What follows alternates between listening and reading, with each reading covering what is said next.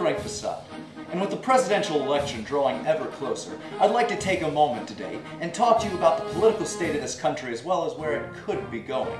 Now, most candidates are going to talk to you about big promises about the future and how they're going to drive it to a bright new tomorrow. Well, I don't want to talk about our tomorrow today. I want to take a look at our past.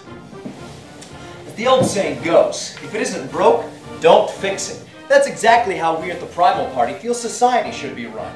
For hundreds of years, the hunter-gatherer society has been used with great success. And we here at the Primal Party think that we should turn back the clock and adopt that system once again.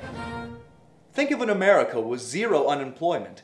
In the Primal Party, everybody has a role. And if they don't play it, we all could go hungry.